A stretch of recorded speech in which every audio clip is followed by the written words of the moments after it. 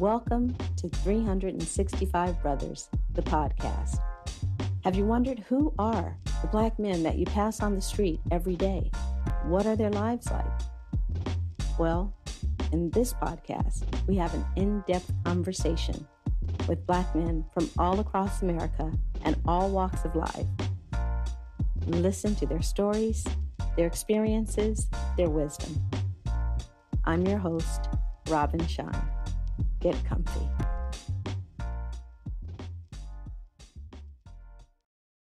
Today, we're speaking with a Jacksonville, Florida native. He has 13 years of service, a former Marine, and he's currently the logistics manager for Bacardi Rum. We will be speaking with Julius Grant. Welcome, Julius. I'm so glad to have you here. Thank you. I'm happy to be here. Excellent. So, Julius, I just given a very basic introduction to who you are. Can you tell the listeners a little bit more about you? Born and raised in Jacksonville, Florida. Served 13 years total service in the United States Marine Corps. I left Jacksonville 3 times, returned home. This is the place that I decided to stay at home. I married 23 years married, 24 years together. I have 3 adult children, 2 boys, 1 girl. My daughter is 19 and she is in college now, her 2nd year. And I have a grandson that's now 5 years old, who is the love of my life because I am a superhero all over again. I love that. That's awesome. All right. I love motorcycles. I ride motorcycles. I've driven my motorcycle across the United States. My furthest trip is Galveston, Texas, up to Washington, D.C., and all the way down to Miami. So I have a Honda Goldwing. Nice. Yes. Nice. And does your wife ride with you, or does she ride on her own?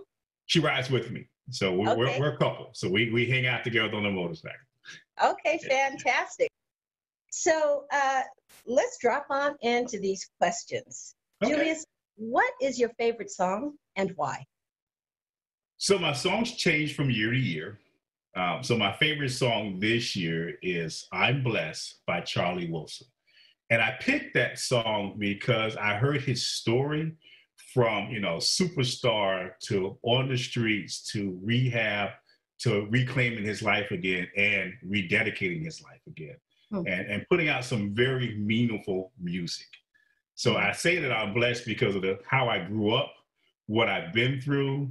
I'm blessed. No matter the good times or the bad times, I consider myself blessed because I grew up in, Jacksonville, Florida, like I said, and sort of like the projects, moving from the projects to an all-white neighborhood to moving to a mixed neighborhood, growing up kind of in that way. So that's why I say I'm blessed. I'm blessed to be married 24 years. I'm blessed to have 3 healthy adult kids, 1 grandson. I'm blessed to have that communication, friends and family around me. So that's why I chose that song. I love that. And I can appreciate the depth of your gratitude for how it is for you. What I hear is that you don't take any of it for granted. No. Yeah. I take nothing for granted. I've always looked for some type of positive out of everything that I do or that I go through. And being a Black male, it's hard, so you have to focus on your path.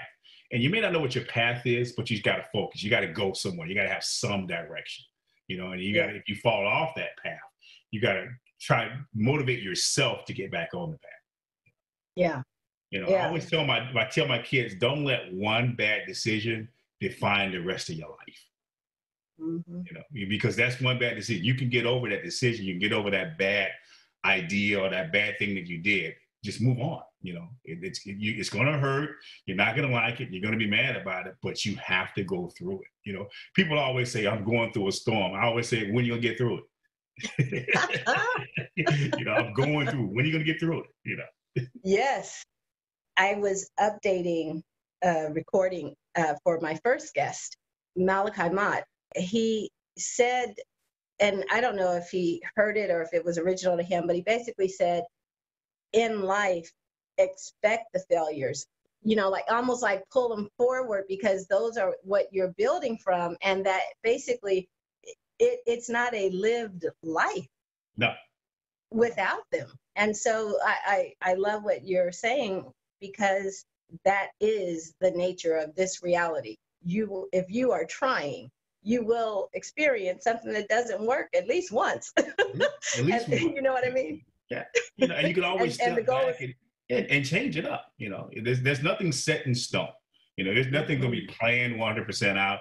You're going to follow path A, and that's going to be it. You know, you're going to go down that road and come back again. You know. yes, I love it. Julius, what's a favorite childhood memory and why? I come from a family of 6, and it's just being around my brothers and sisters when I was growing up.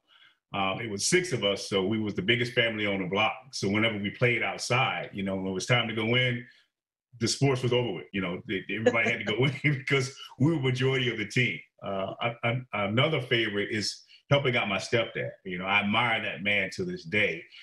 He was, you know, he served in the Navy, married my mom with 5 kids, and then had a 6. But he always had a quote or a saying: "Don't let your friends ruin your life. When you get a job, work the job. Don't try to make friends. That's a bonus." You know, he said, just do your job and go home. You know, people work so hard at not working, and they always find an excuse. He said, you know, don't make excuses. Don't let anybody give you excuses. So my childhood memory would be my brothers and sisters, and then, you know, just hanging out with my stepdad. Was his being in the Navy, did that influence you joining the Marine Corps, do you think, or not really? Not really. I was always told from 9th grade that you're going in the military because I didn't have the best grades in school. And my mom and dad was like, we're not paying for college for you. So here's an option: military or just find a job. And they were honest. You know, I mean, I didn't have the best grades. So, but seeing him in the military and what he had to do, like serving our country and going away for 9 months at a time and then returning home, you know, and still be that parent, you know. And so I was like, you know what? Yeah, I'll try the military. Before we actually started the recording, we were just kind of talking, and we talked about, you know, the sacrifice of whether you're an officer or whatever. When you're in the military, you're not with your family for months at a time. And so you now mentioned that, you know, your stepdad was, you know, he had that same experience where he's, you know, being a father, but then he's away. What was that like for you as a child? Well, it made me and my brother kind of step up. So we knew in August he was going to be going on a ship for 9 months. So we had to help my mom with the other kids and the cars and paying bills and helping her run the house. So we couldn't be out there doing our own little thing. You know, I was paying bills, you know, when I was in elementary school or in junior high, you know, and then, you know, we all, you know, the 3 oldest had the 3 smaller kids, so we would take care of them so my mom could go work at the hospital. You know, just stepping up as a man. I can say that he actually, between him and my mom, taught me how to be a man of the house. You know, and you know, when he came home, we were happy to see him. He was fun. I mean, because he wasn't there a lot, so he was always the nice guy. You know, he was strict. Now, don't get me wrong, but he was that guy you wanted to hang out with. You know, him and his friends that come really over cool. and want to change tires or change engines out of the cars. I'm right there handing a tool, not even knowing what I'm doing. You know, just handing tools, just kind of to be in that aura. Wow, he sounds pretty awesome. He is. He is. I mean, you know, to inspire that, as you mentioned at the beginning, that, you know, he married your mom, there were already 5 kids there. And it just sounds like, I mean, his love was just, and his presence and his commitment was just 100%. Yeah. Yeah. Yeah. Well, that also explains how you introduced your family, because there was like, you could hear the pride and the commitment there. It's such a beautiful example of father to son and father to son, because I suspect your children will then, from that example that you've provided, will be able to do the same, you know? Yeah, I'm hoping so. I'm hoping I was a good example. I mean, I'm not perfect or anything like that, but what? Wait a second. Oh my gosh, you're the first brother. I mean, you're the only one that's not perfect. Yeah, we do the best we can. We do the best we can. Yeah, that's great. That's great. Let's talk about accomplishments. Okay. I asked this question in 2 parts. First, I'm interested in an accomplishment that means the most to you personally, and then an accomplishment that, in your estimation, is the one where people are like, oh, or really, either way. So let's start with the one that means the most to you personally. Personally, it's being a family man, being here for my family. That's my greatest accomplishment, personally. Being married for as long as I've been married and having three, grown kids and now a grandson. I'm proud of that. I'm all about family. I'm about, being there for my sisters, going whatever they're going through. They'll tell you that I'm like the daddy now, because my dad passed away. So it's like, oh, you got to call Julius. You got to have a plan. You just can't call him with anything. So I guess it would say family is my one of my greatest accomplishments. And then if I go professionally, I would say with graduating with my MBA. And I say that because of the grades that I got while I was in school. You would have never thought I was going to go to college. To actually go to college twice and then go with my wife, we both achieved our same goal. We got our bachelor's together and we got our master's together. And I always tell people I walked down the aisle 3 times with my wife. I like so that. It's just funny. So, because a short story is that she wanted to go back to school and get a degree to find out what she wanted to do. So we got her enrolled and everything. She said, you're going to want to go because when I graduate, you're going to wish that you went. I'm like, okay, now, never mind. And I had been talking so much about I need to get a degree to get promoted at work. And they're not going to promote me if I don't have a degree or whatever. So we're going to the community college so she can take the entrance exam. She goes, you know what? Since you're here, you might as well take the test just to see what you need. And it just started from there. Okay, so let me ask you. So how long were you guys together before you embarked on going to college? I would say, I think the 5-year mark. We had, been together a little less than 5 years because our kids were in school and we were juggling back and forth. She would go on Mondays and Wednesdays and I would go on Tuesdays and Thursdays so we could get the kids in the afternoon and all that kind of stuff. It was hectic. Wow. So you 5 years into the marriage. So you both took on going to college while working and with children? Yes. At the same time? At the same time with different schedules because I was working nights and she was working days sometimes. Yes. All at the same time. That's me clapping. It's a great accomplishment. I love it, and we had, we had family there to help us out with the kids and stuff like that. But I would be at work, and I probably not the right thing to say, but doing homework while the lines and stuff was running, and she would be at home doing homework and stuff, after the kids go down or whatever like that. Yeah, well, we did it together twice. Wow, that's the first for me to hear that particular, that particular way of both getting not just the bachelor's, but the bachelor's and the master's together, right, with kids. Yeah. And now, were you working with Bacardi the whole time? No, I've had 5 or 6 different companies that I had worked for. Okay. I started with a label company, and I was a night supervisor. And I wanted to be promoted. And it was like, well, you don't have a degree and all this kind of stuff. So I said, okay. And that's kind of how we started that. And then from there, I was with that company for 9.5 years. And of course, they went bankrupt, closed some plants down. I'm like, okay, recession hit. Now what are you going to do? Nobody's hiring somebody at that level off the street. So I had to take a supervisor's job again while working. And I said, you know what? Well, my wife said, I'm going back to school. And then she had the recruiter call me and say, now, when she finished, you're going to wish you'd done it again. So that's how we did our MBA. She's a smart woman. Very smart. She's like, look, we're not going to even have this be an issue. Let's just take care of this right now. I'm looking ahead. We're going to both have it. Oh, you know how men are. We'll say we're going to do something, but we needed a little push, So she was my little push because I always said, I ought to go to school. I ought to do this. I ought to. And she's like, why don't you just do it? And so we kind of did. Power of a good woman. It's no joke. What I'm enamored by in the story is the two of you doing it together. Mm-hmm. But of course you would, because family is first. Yes. And so, yeah. Family is first, yes. Mm-hmm. So let's talk about words. What is a favorite quote, saying, metaphor, or book? Work in silence. Let your success make the noise. And if you were at my warehouse, you would see that painted on the walls. And one of the guys actually quoted that in an email that he sent to the whole plant. You know, he said, just like our warehouse manager says, our logistics manager said, you know, work in silence. You know, work in silence, let your success make the noise. And we're doing some great things. So that's one of my favorite quotes. You know, a second favorite quote is, you know, I don't do anything that I don't love. So if I'm not loving something, I'm going to change it up. It's okay with me, you know, because life is just too short to be focusing and being miserable. So I don't do anything that I don't love. Yeah. So those are my two favorites. Well, I wholeheartedly believe in that. I wish as a teacher, I love what I do, you know, even when the kids frustrate me.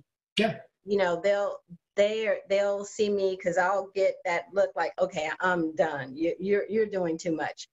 And then they'll be like, oh, Dr. Shine, you okay? And I'm like, oh no, I'm fine. Yeah. Oh, I'm fine. But I need y'all to get, you know, this doesn't work. Right. And so it's kind of fun when I first realized that, oh my gosh, right, I'm not really upset. Like I actually have a whole demeanor that is designed to communicate the upset, but I'm still loving every moment of it, you know? Yeah, exactly. Yeah. That's the way it is. You know, that's how I'm at work. You know, things are going to happen, but it doesn't define the rest of the day. No, I may not like what's happening, but it's not going to change my character. You know, I'm still going to be out on the floor. I'm still going to be talking to people. You know, it's the same thing with my personal life. You know, things can happen, but I'm not going to let that define the rest of the day. I'm not going to be mad all day long. I'm not going to be sad all day long. You know, it happened. It's a moment. I dealt with it. Now we're going to move on. Yeah. Right. Cool. So let's move into some experiences here. What is a person, moment, conversation, or event that stands out as either changing the trajectory of your life or played a significant role in your life, had a significant impact? The significant impact is being told I wasn't going to do anything. So I had to prove to everybody that I would do something, you know, and I love my childhood. I wouldn't change a thing, but I was told, okay, you're not going to be able to do anything. You don't have the education. Who was saying this? What was this? My siblings, my parents, you know, even though they were loving me, they were like, oh, you know, you got bad grades. You're not going to do it. You're not going to be able to do anything. So, you know, how are you going to fix that? You know, so that kind of made me go on the path of proving everybody wrong. You know, so when I first went in the military, it was, you're not going to graduate number one. Or I'll show you guys. So I graduated as Honor Man, which is the highest thing out of boot camp. Okay, so now you're going out to California. You're not going to be successful out there. Spend 5 years out there. Okay, I showed you guys. Come back home. Well, you're getting out of the military now, so you're just going to be a bum on the corner street. Oh, I'll show you guys. I drove from California to Jacksonville, Florida in 2.5 days, nonstop. Got here on a Friday. On Saturday, I'm at the mall buying a shirt, tie, and a pair of pants and some shoes. Monday, I'm out looking for a job. You know, I just got out of the military. I'm out looking for a job that Monday morning. By 2 weeks later, I had a job. You know, it's just people telling me what I can't do. And you know what? I'm going to show you what I can do. I got you. I like it. Were you always that way? Yeah, always that way. I'm always out to prove that I can do something that you said I can't do. You know, that's just me. Okay, well, wait. So when you were a kid and when the teacher said, you know, you're not going to do well on this, now, when did that kick in that I'm going to prove you wrong? Because you didn't have it when you were in high school, I'm guessing. Because what was it that had your grades not be, you know, up there in high school, in your opinion?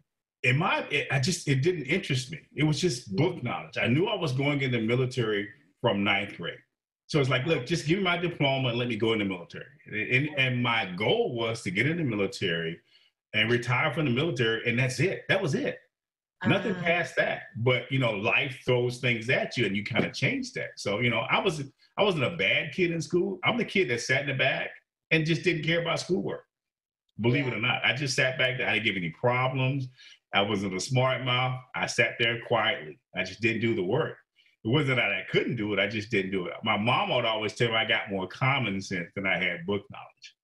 Yeah. You know, so. Well, you know, and this is something that is it sits with me a lot because I teach at a continuation high school. Mm-hmm. And so we get students who are not moved by book knowledge, or it's not even that they're not moved by book knowledge. They might actually like book knowledge, just not the books that we're using as textbooks.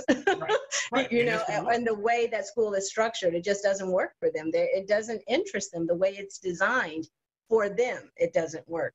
But it has nothing to do with their ability to succeed, or they have some talent, some skill. Each and every one does, but school isn't the place where that is nurtured for them, you know. Right.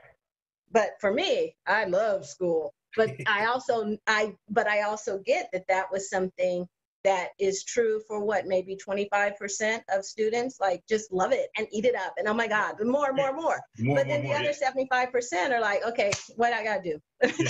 Well, give me the minimum so I can get out of here, so I can go do what I really want to do. Let me go find my path. And that was kind of me. You know, I like I said, you know, from 9th grade till I graduated, I was told, pick a service.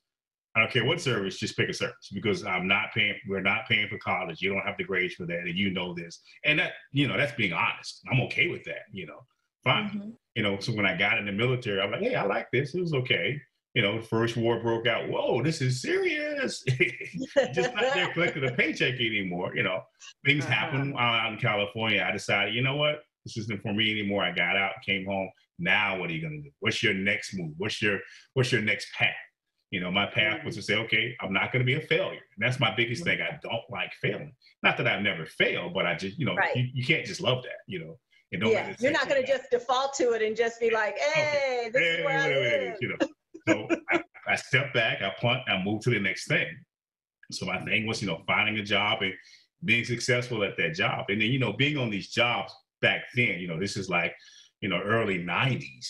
And, you know, people were just going to work and not having a goal, you know. So I was a forklift driver, you know, in a warehouse, you know, and I worked there, you know, you're talking to I call them the old cats, but the veteran employees there, you know, hey, how long you been here? 25 years. Doing the same thing? Oh, yeah, this is what it is. Making $8 an hour? Oh, I can't do this forever. No, you know, so that was my thing. So a position came up in the office, you know, and I'm talking at the time, it was all Black guys in the warehouse and a white guy was in charge. You know, so he said, hey, one of us need to go in the office instead of bringing somebody in new that don't know anything, telling us what to do. Mm-hmm. The old cats, oh, no, I ain't going in there. I mean, that's that corporate stuff. Yeah, no one will do that stuff. What? Okay, now giving you the respect, say, hey, go for it. If you're not going to go for it, I'm going to do it. Because I want to sit in that office, my own desk and telephone and computer at the time and bark out orders. You know, I want to be that guy, you know. So that's kind of how I kind of started from there. I love that. I have to say, one of the things I can't help but do when I'm doing the interviews is I'm always looking for patterns like we do, right? And one of the things that I noticed is, or that I see is true for you, is that you have a plan. Like having a plan is you. Because even when you're talking about high school, you weren't applying yourself to those courses, but it's because you were already clear about your plan. And then when you got out of the military and you left California and went back to Jacksonville, the first thing you did was you were executing your plan the moment you got there. And you even mentioned how when family call you, you know, it's like, have a plan. And I love it. I'm a planner myself. I get it. But I can really see it's like, it's second nature for you to be in the future and taking action toward a future that you have determined you want. Yeah, and it really is just about living life, you know. And I'm not trying to be the richest person in the world. I just want to enjoy the time that I have. And that's the thing. It's like, because again, you're speaking to another planner. So for me, like one of the things I've shared in other episodes is I love walking half marathons. So as soon as I did one, this is fun. And I was like, I'm going to do 100. Right? And it's like, it's over 10 years, but it gives me what I look forward to. And as I like planning for it, and it pulls a life I love, because I know what it is I'm after. I'm Right. not, just defaulting and seeing if there's something interesting at every moment. I know what it is I'm going toward. Like I said, planner to planner, I was like, oh, I see you. I see you. So let me ask you about a moment or event or an experience that either puts a spotlight on or kind of highlights being a Black man in the United States. That's a hard one because I have a lot of experiences. And I guess it would be when I first came back to Jacksonville, Florida, being out in California for 5 years and coming home and hanging out with my brothers and sisters. And we were, we had 24-hour bowling, and we went out bowling 2:00 in the morning. And here in Jacksonville, after you get out, hanging out either at the club or wherever you're at, going by, getting something to eat, and then going to home, and everybody hanging out there was one of the things. So we stopped by this restaurant to pick up some, sandwiches, hamburgers, or whatever. And I pulled in. Now, here it is. I'm a young Black guy in my 20s driving a Cadillac Eldorado, 2-door, my mom's car. I pull into the restaurant, the little fast food place. I see my sister in line. So I pull back out. The minute I pull back out, a police officer pulls behind me. And his first question was, "Why'd you pull out like that?" I go, "Because I changed my mind." "No, it's because you saw me." "Actually, I didn't see you. I just changed my mind because my sister was already in line." Didn't care. He gave me a ticket for something. I forget what it was. But he gave me a ticket. And he was just talking when I was like, oh, my goodness, I'm back in Jacksonville, Florida. And that was the experience. And my friend that was sitting next to me at the time was, you in Jacksonville, do not get outraged. Do not say nothing crazy or whatever. And I wasn't anyway, but just to have somebody sit in the passenger seat and tell you, calm down, relax, don't do anything, that was scary. That was a scary moment, And after serving in the military and everything is great or whatever, not experiencing that out there, to come home and experience it was shocking. Yeah. Another experience, it would be, as I start climbing the corporate ladder, is being the only Black guy, and you can just feel it in the room. When you walk in the room and everybody's sitting around the table, oh, there's Julius. Okay, so we can't say this and we can't do that, or we don't want to offend him or anything like that, because you're the only one, and then when you have more than one, other Black guys coming up to you, man, I'm so glad to see you. Wow, good to see you, brother. Okay, I'm just a supervisor. I know, but man, it is just good to see you. Wow, they hired somebody else. I'm not the only one anymore. Okay, now it's two of us. Those experiences, and then having to just always do 2 times better than the next guy. I can't make a mistake. I can't get upset about something at work, because if you are, then you're that angry Black guy. So you have to not only talk and act a certain way, you got to, be on that line so people don't take it the wrong way, because once you get labeled, your career is shot. You have to move on. So I always had to be that, take that high road, Other men that I've interviewed have talked about, not wanting to be perceived as the angry Black man, kind of toning down. It really had me appreciate how much Black men are not allowed to be fully masculine, especially if you're 6 feet tall, 200 something pounds, and that's me. And you standing, you standing over most people, and they're looking at you, okay, when's he going to really go off? When we're going to really see it, and you have to, and then on the flip side of that, it's, if you're the only Black in management, then the other folks, the other Black folks, look at him. He's Uncle Tom, or look at him. Look how he acted. Maybe I'm acting that way because that's how you act at work. It's not you're on the street. This is professional. I'm not gonna go up and slap hands and all that stuff. I'm gonna act professional at work. This is my job. So right. It's wild out here. Yeah. Well, thank you for sharing those examples. I think as people hear how often and how many different occupations across the nation, how much Black men have to manage the fact that other people are feeling a threat, even though there's no threat there, but they're feeling it is still something that you're left to manage, You manage your character out there, That I've always told my sons, and I told my daughter the same thing, that first impression, so if somebody come up to talk to you, the first thing out of your mouth is ignorance, you're going to get that in return. You don't have to say everything that's on your mind. You can think it, but don't say it, because you never know how somebody's going to react. You never know what's going to set that person off. So be on the defense all the time. Step back, okay, watch your posture, watch your tone. It's okay to say yes, sir, and no, sir. It really is okay. My dad taught me that. It's okay to say that. That's a sign of respect. It's not that you're giving up or anything, but it's a sign of respect. What you try to do is de-escalate the situation. Yeah. Teaching high school, I understand. It's because it crossed your mind. Honestly, it's not required that you speak it. It's not, this is not TV. You're not gonna get a redo. Right. Exactly. Well, you brought one up, but I'm still going to ask here. Have you had any interactions with law enforcement? Like you shared the one about pulling out of the drive-thru. Is there another, or is there a general experience? Whatever you want to say. Just general experiences. I always and I always, every time the TV comes on and they're looking for, a 6 feet tall, 250-pound bald black guy, you're like, okay, need to be a little bit careful, And for me, it's always about, like I said, de-escalate the situation. My run-ins with any kind of law enforcement, I'm always respectful. I'm always calm because I know it can get out of hand. So I want to make it to the next day. So that's how I look at it. Okay, what can go wrong here? My hands on the steering wheel. I'm looking straight ahead. Give me your license and registration. I've got to reach in my back pocket and get that. And I'm saying this. Can I do this? Yes, you can.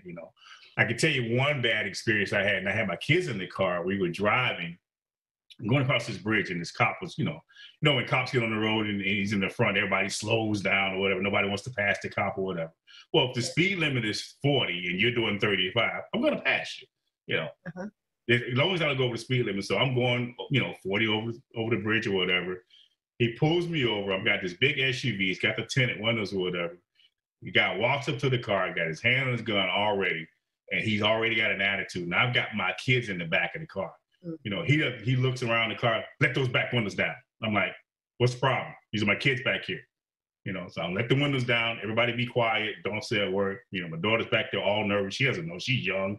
It's okay. Relax. Well, you passed me because you were going slow, sir. I'm trying to get across the bridge. Well, slow it down. Okay, yes, sir. Not a problem. So that was another kind of rubbed me the wrong way. But again, I live to see another day. Is how I look at it. Right. Thank you for sharing that experience. You're welcome. If the United States was a woman, whether she is mother, wife, friend, neighbor, stranger, if the United States was a woman, what would you say to her? That's a hard one. I mean, that is a real hard question. I would say love more, understand more. We're in a society where everybody has an opinion about everything, and you think your opinion is the right one. It's your opinion. Right, wrong, or indifferent is yours. I would just say love and understand more. I think that's what we're missing. It's okay to be different, but don't be rude different. It's okay to have an honest debate, but now we can't even talk to each other. Communication is out there. You remind me of, I'm older, so I still do Facebook. I'm not on TikTok and Snapchat. I'm not on none of that either. Still Facebook. But I have a few people that are of a different political opinion, and it never got in the way of having a friendship, right? And it still is not in the way of our being friendly. However, I've noticed that a lot of what has it get so toxic in the interactions is the memes, and it's like we're trying to communicate with as few words as possible, right, with a visual and a few words on it, or a shocking statistic. And then what ends up happening is we're slinging sound bites and memes and not having a conversation. And then we somehow identify with these little snippets, yes, of what life is. Right. And now we can't have a conversation with anybody because we are boxed into this snippet. This it already the past. Somebody could done something in the past. Now they've changed their views, but we hold that against them. You know, and it's on both sides. And then you can't, we were in high school. I mean, one thing I did like about high school is when we had debates. You know, you got all your facts together, but it was an honest debate. You're trying to win this debate. It didn't get violent. Nobody's yelling and screaming. You had the little cliches, but that was about it. Now it's, I got to punch you. I got to call you names and all this other kind of stuff. So I just, and I have friends that's on Facebook that, different political, whatever. And they're still my friends. But I always tell people, now you know. I'd rather know than not know. Yeah. I just rather know, when we moved in the neighborhood that we're in now, we had a neighbor across the street had the rebel flag across the street, I can't believe we got that. I say, now you know. Now you know. You know what you're dealing with. So it's a wave and keep it moving. There's not gonna be, hey, let me come over to your house, you come over to my house. I know what you represent. I'm okay with it. That's your belief. Wave at you and keep it moving. Yeah, I like it. So, Julius, what is love to you? To me, love is caring for something or somebody. It's feeling that, I want to see you do well. I wanted you to always be right. I love riding my bike. I love taking walks. I love being around my family. I love being around my grandson. It's just so funny because I'm his hero now and I love it, And, when he was born, okay, I'm not going to be doing all this, whatever. The kid was born, came over to the house. It was like, oh my gosh, instant love. And there's nothing like that until you have a grandchild. And it's now, okay, how can I make this kid just happy? It's like, well, Papa, can we do this? Yes. Papa, can I have 15 popsicles? Yes.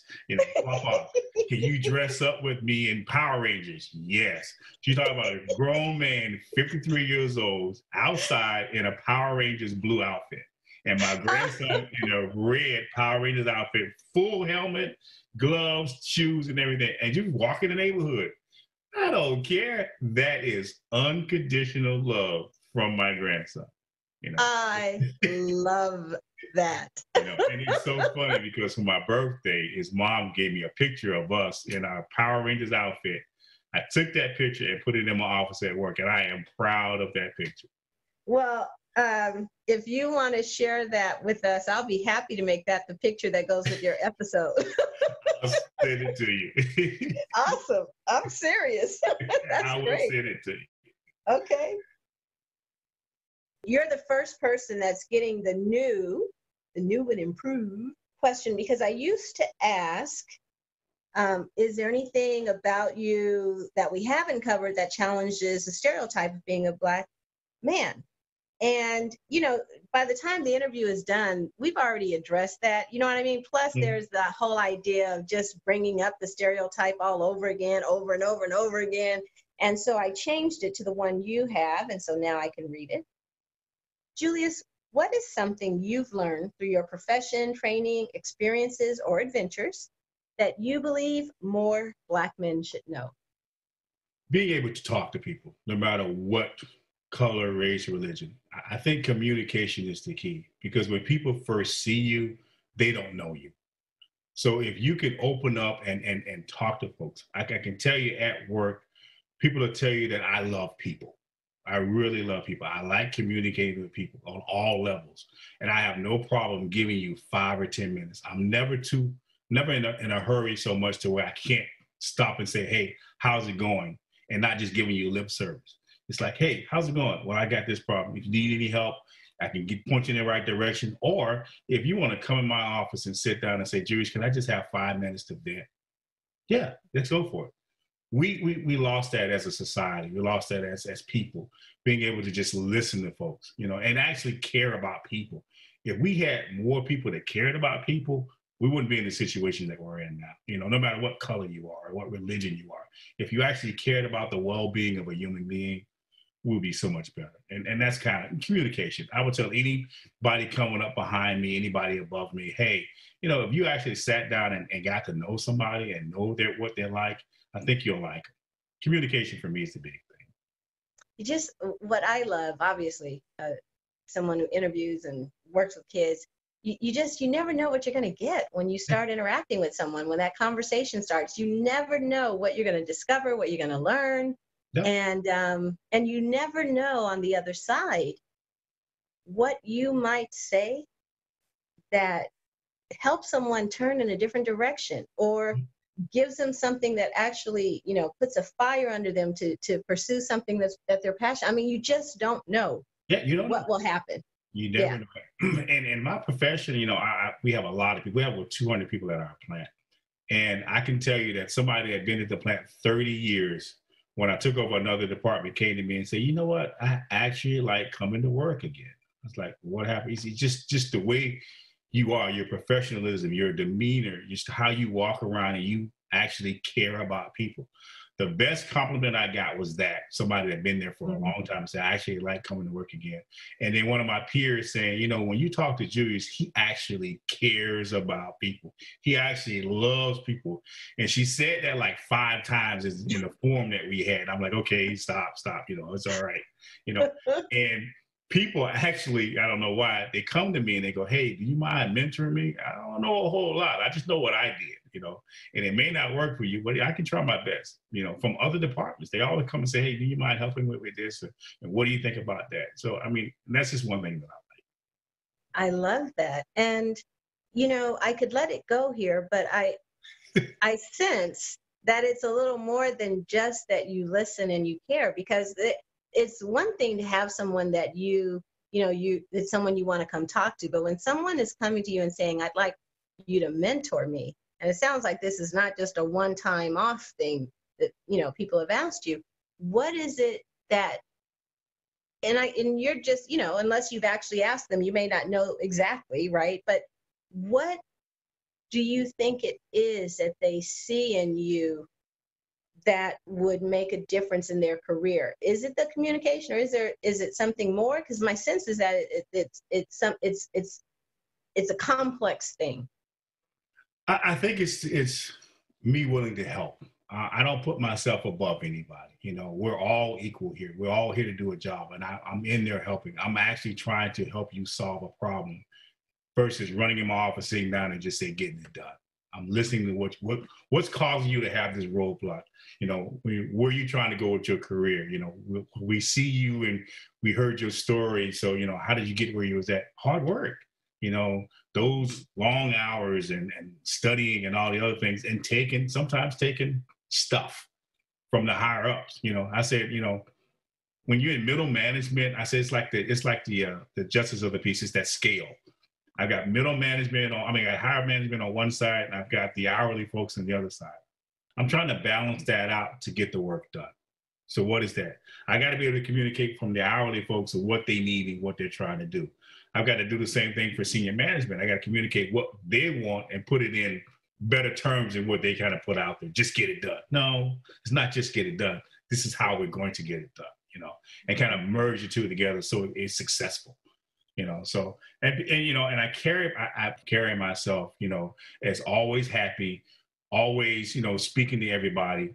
I have no problem walking around the plant doing something. If I see something on the floor, I'm not going to go grab somebody to go pick it up. I'm going to do it. I'm not going to ask you to do something that I wouldn't do. Through this whole pandemic and everything, people are working from home and all that, and that's fine and dandy. And I'm in a warehouse, and I'm asking these guys to come in and work. I'm right there with them. I'm not sitting at home behind a computer going, hey, do this. I'm at the house being safe. I'm right there with you every day. And it's a leadership thing for me. Yeah, I'm glad I asked, because what you just described is a mouthful. I mean, you could take any of the individual things you said, make them a chapter, and here's a book on how to succeed at work, But I can see why they would come to you, because you really do get the power of communication. Mm-hmm. Yeah. So what, if anything, did you get from participating in this conversation? Being able to share my story.